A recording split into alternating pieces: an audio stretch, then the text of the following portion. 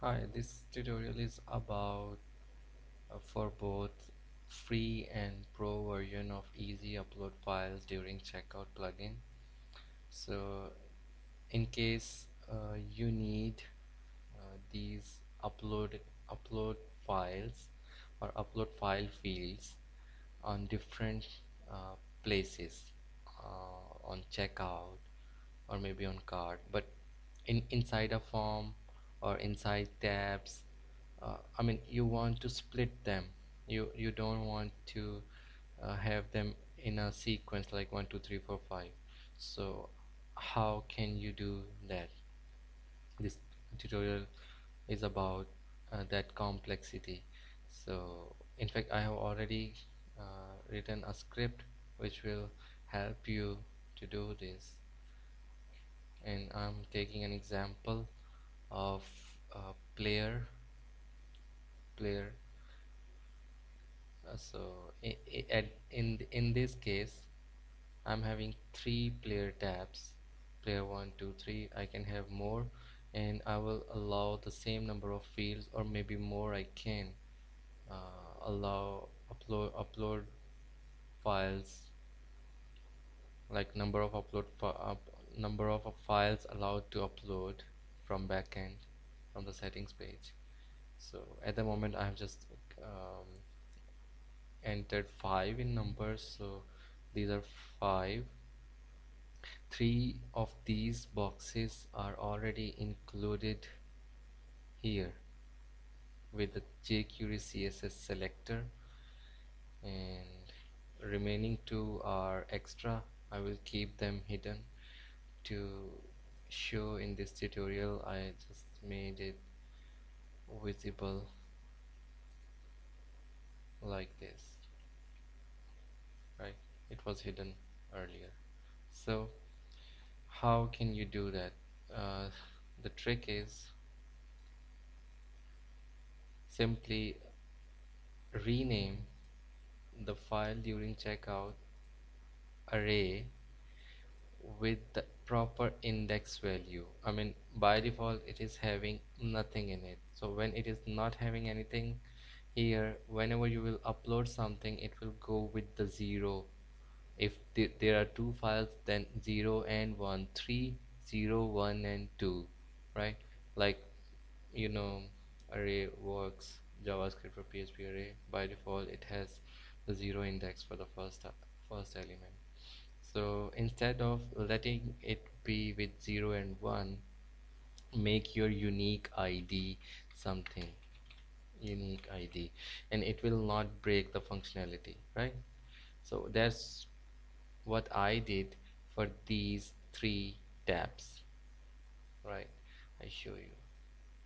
Browse button is having player 1 here, player 2 is having the same browse button but with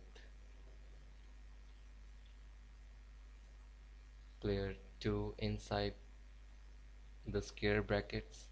So when my uh, visitor, my user for this page will upload something, it will automatically go into the WordPress database having meta value as player 1 or player 2. Another thing, in, for the developers, euftc.obj is having a few parameters which can help you, like like max upload file size in bytes, dimensions, and uploaded files, right? If you will upload 1, it will give you 1. If you upload 2 3 4, it will give you the exact number, so you can check that the user has uploaded all the files required, at least required 3 out of 5 or whatever. You can create any logic, any kind of logic you need. And the PHP function is, let me show you.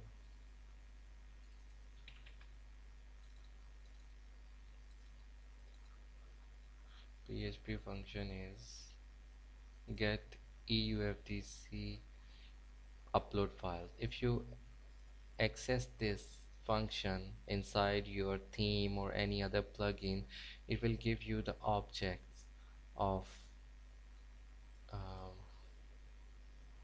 that attachment. And in addition, EUFTC index. In addition with EUFTC index, which is exactly the same index which we are modifying here. So if I'm sending some unique ID here, it will come up in return to this get EUFTC uploaded files function response. And once you will upload any file, and as my plugin gives you the option to remove the uploaded file, so you know, uh, if I will upload something here, it will immediately refresh the page and that uploaded file will start displaying here, because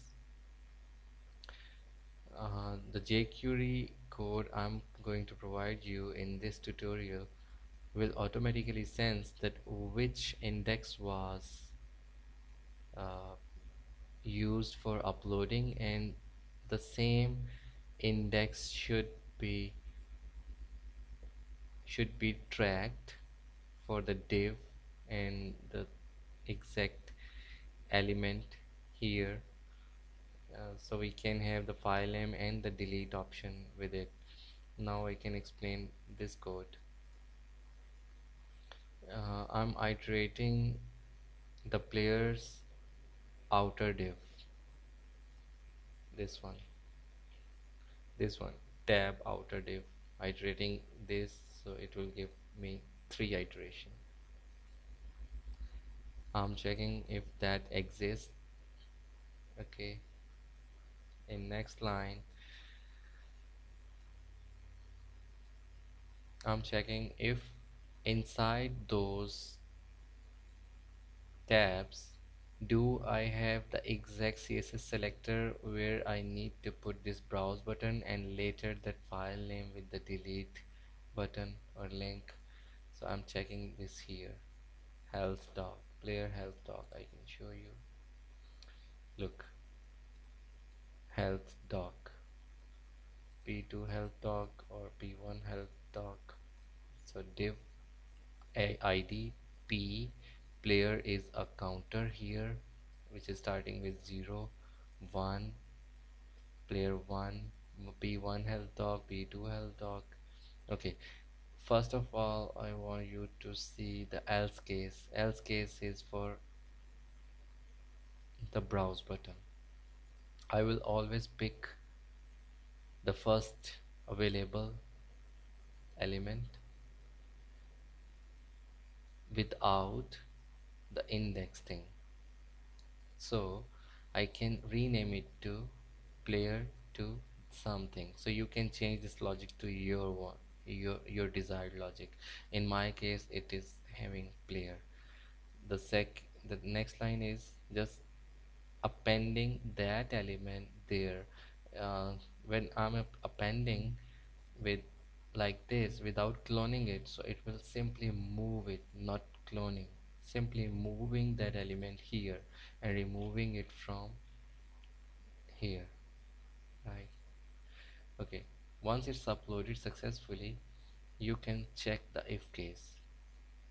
If that element, like my div, this default div is having these LIs, it will always have li for browse button as well and for uploaded items as well.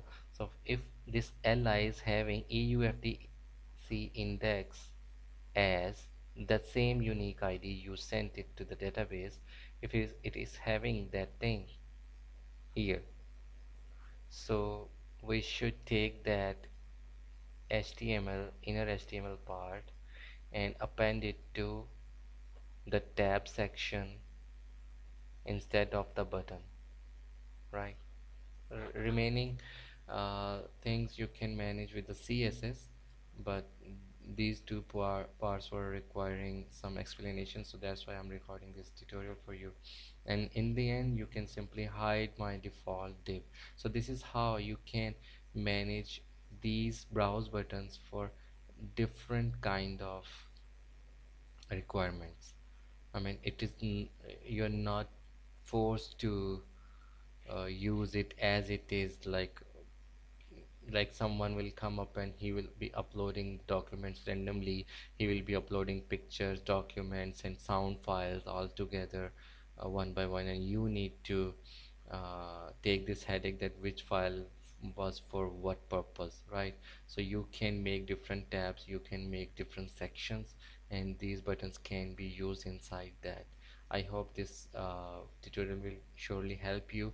And one more thing, as I'm using the jQuery live or jQuery on method, so you can simply cut and paste this on this element, input file element, anywhere on the page, but it should be at least within the form, so it can have multi-part form, and it can push all the meta with it to the server.